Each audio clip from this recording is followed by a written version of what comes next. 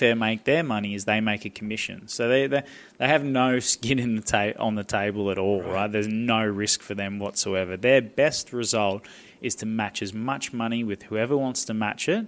They just match the two people together, hold it in escrow, pay out by taking their little bit of commission. So with them, because I do a lot of peer-to-peer stuff, and because there's no skin on the table for them, they look after me because I turn over a certain amount of money with them. So unlike, I can't get any comps or anything like the guy you're talking about with Crown, with bookmakers here in Australia, because I win with them. So they're not going to offer me any comps. There's no value in it for them to say, hey, you're great for our business. Please keep turning more money over. So really, Betfair is the only place. There are a couple of other exchanges as well. Matchbook, BetDAC isn't here in Australia, but there is, so Matchbook's I think is the only other one. But Betfair and Matchbook is the only two really where I am encouraged to win, if that makes sense, and I get comps out of them for actually winning. Because they win it either way. That's it. There's no casino. They're not. They make money just on turnover. That's very cool. It is. They are killing it. It's just a license to print money, that joint, You know what's interesting to me out of this whole conversation? Tell me. Is that I'm of the opinion, right? Because my old man has a huge business. And I've always looked at him going, damn, how the hell are you doing? And he has like 100 staff, and to this day he's yelling at this guy and blah, blah, blah, and, balancing everyone, making everyone's happy over here, but being as hard as nails. Right. I've always gone, how do people succeed? How do they make money? And my own personal opinion from watching a great man, I'm talking like a multi-million-dollar businessman, right, who was a welder, okay? He came from nothing. A welder do it. Very much it's about your personality and you're the little early start of life. So my old man is still fighting for that $1 that he wanted when he was a kid because they were poor, right? So to this day, I could take you to a factory that is like, I think it's 3 acres that he's owned for 25 years, and he'll pick up a screw that he knows is worth a half a cent and go, fucking, what's this doing on the ground? And go ape shit. Yeah. Because it's worth a half a cent and, it's still very valuable. These little things that started off. So, you know what I mean? I get Whereas he created, through that, my life was a little bit easier. I'm fucking flaring through high school, Rochdale High School. Just, I didn't have the, you know what I mean? Yeah. So I've got to bring it back to you now. How do you get this want? What's your story? Yeah, mine is definitely it's the the no money story. It's the and this what did I read on Twitter the other day? Someone said talking about traders or something, and they said, someone had posted someone's story about how they were once sucking dick under a bridge. That's how they. Who hasn't? Yeah, like, and the guy sort of said tongue in cheek on Twitter, he's like, if your story doesn't include sucking dick under a bridge, I suggest you put it in there because it just makes the whole story so much better. Right. Like, and I, it's such a pisser because, it is for me. I mean, for me, it was. We weren't rich when we were younger. It was, probably the same sort of stories as your dad. It was just that, like, striving for something more, something better, something that I hadn't experienced before. I think that's where it really sort of came from for me, and it's a weird thing because for me, like, the more that I've sort of got, the more that I've wanted to hold on to it. You know, like I think super important. Yeah, I think like when you start out sort of making some money and whatever, it's like I want to hit the home. I want to hit a grand slam. You know, I want to just have runners on every base and just bash this thing 600 feet out of the park. You know, I just want this thing that just takes me like a rocket, bang, and silver bullet to number one. But that doesn't really often happen. You know, it's more about sort of just hitting the singles, getting on first base, slowly moving the run around, and get them round to home. And then once you have sort of the money, it's not so much about hitting the slam dunk anymore. It changes. Your whole sort of focus changes from I just want to have that silver bullet to I don't want to lose what I've created. I don't want to lose. I know how much effort and how much time and how much blood, sweat and tears, you know, that I've put in to get to where I am. I don't want to lose that. And that's sort of where I'm at the moment. You know, I've lost like sums of money that were just like probably just crushed some people, you know, and it crushed me, you know, like I said, I've been in tears on the ground, grabbing my hair, and literally I've pulled hair out of my head, just going, please, you know, like you feel like you're just so close, you've come so close to cracking what you're trying to achieve, and then you just get smacked, you know, and back you go to step one, you know, and you just come so close, and then once you crack it, once you make that breakthrough and get what you're after, everything changes. You go from striving to get that to just, you know, the screw on the ground like your dad, you know, you find it and you're like, hey, that's still got some value and I don't want to let that pass and let that go. So for me, yeah, you know, we didn't have a bunch of money like when we were younger, and I think for me it's about sort of probably giving my offspring that I don't have yet something that I probably didn't get to experience, I suppose. So yeah, I think that's pretty important, and my partner as well. You know, like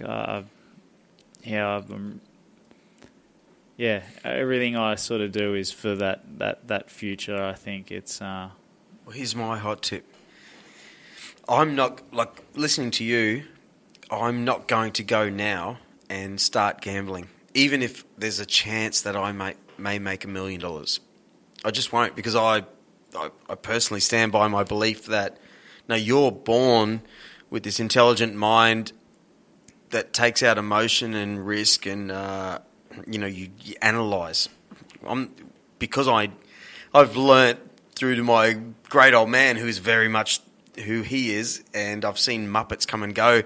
Guys that have worked in his own factory have won $125,000 on the pokies, or scratchies. First thing to do is buy a $48,000 car. It's gone. It's gone. Yeah. It's gone. You know, the old story, if you didn't have money before, there's every chance you go, oh my God, I'm rich, and you'll buy something stupid, and it's instantly gone. Go and Google right now. Google people that have won ridiculous amounts on the lotto. It ruins their life. They're broke within 2 years. They're just broke. Yeah. So, but here's my weird question for you. Seeing you're talking about family, I suggest that your own kids, in the future, if you're listening to this, you little bloody they will. Tykes. That's what I got a bit. Don't get into emotional before, you know. Yeah, but I'm don't. just like, wow, they're going to think of this one day, you know. Yeah, they're going to hear it. They're going to. Well, I hope they don't follow your path, because I think you're born in this thing. Maybe follow the same path of. Don't listen. By the way, don't listen to me. No, you're right. But you know what I mean? You know, you're right in the fact that if someone came to me, and people do come to me now, and they say, "I want you to teach me. I would never ever encourage anyone to bet for a living. I wouldn't do it. Well, you'd have to analyse their personality. Well, but I just wouldn't do it as just a flat rule. I wouldn't. If they proved otherwise, like if they just kept persisting, and then I'd be like, okay, maybe you're sort of cut out for it. But as just a flat rule, keeping in mind that 95% of people lose, right? So if 100 people come up to me, right, only 5 people are going to be theoretically. right to do it, I just would not encourage anyone to do it. Wouldn't you love to be one at that betting school that you once went to? Yeah. They would see, oh my God, here we go, another fucking Muppet. Like, this guy is just going to lose everything. He's got all the bling on his arms, and they do. You can. It's just a physical, and you can actually see someone who has the wrong intentions. I did a podcast last night with Brett Robbo. I think I spoke about him before. Yeah, he said something great. It's all about the why. Like, why are you doing every single thing you do? It made me go, yeah, shit. Why am I doing this podcast? Like, why? It's really important, and a lot of us don't think that way. Oh, the why is massive. It's massive. The why is everything. He said it in a better way than I could ever, but it made me go, yeah, why the fuck am I doing this? Like, why? I really need to think about that. So you've come from a different angle for a certain reason. My why is freedom, and you don't have to get that from gambling. You don't have to get that, from betting on a sporting game. Doesn't have to be playing poker. But for me, it was freedom. It's gambling has given me the ability to pick my own hours, to travel, to make a decent income. It's just given me freedom, and that's always what I've been striding for, is freedom. It's not necessarily been money. Money has been sort of a byproduct of it, but really it's just been freedom. I've just wanted the ability to do what I picked up and went to Europe over the Christmas break with Beck for 12 or 14 weeks. Just picked up, bang, went, left, catch you later. Went to Japan for a couple of weeks on the way home, went snowboarding, and, I had my 30th a month ago. Took a Saturday night off and put on a $5,000 bar tab for my family and friends, and had a great old time at Fisho's. Did some old school feels at Fisho's, and that's just freedom. It's just freedom to do what I want when I want. That's what it's brought for me. And money's just been a byproduct of that. And so that's the why for me, is if and when I have kids, if I want to stay home or if I want to pick my kids up from school at 3:00 when they knock off, and I have that freedom to do that. So that's what it is for me. That's the why for me, and that's the most important thing, actually. So I agree with Robbo. Why is just everything. Man, put it there. Lukey Mac, champion. Was wicked. Wasn't it? It's not over yet. Yeah. Tell me what your first job was then.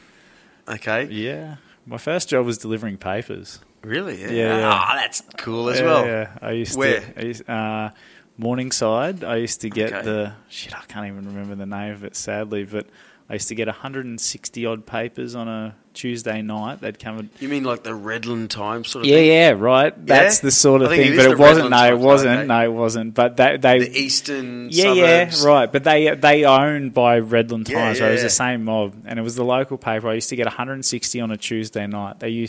In the contract, it said they'd come at 3 p.m., which was just such a lie, because I would get them at like 7 or 8 o'clock. And my brother, Matty, shout out to my boy, he used to help me. He was...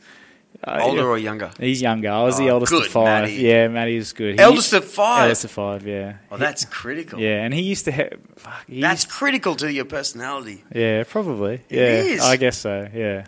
Yeah, you're responsible. I was, yeah. So you're responsible in your mind. You have to keep tabs on certain things. Yeah. And, hell yeah, man. Yeah, true. I'll bet your middle kid's like, duh.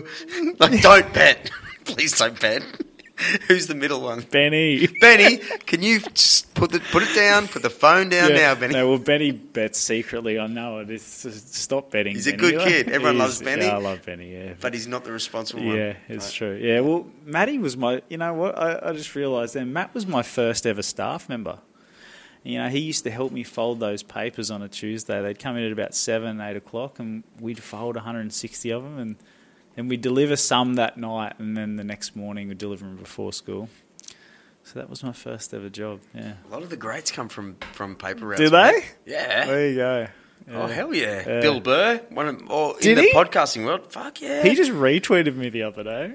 Shut up. He did.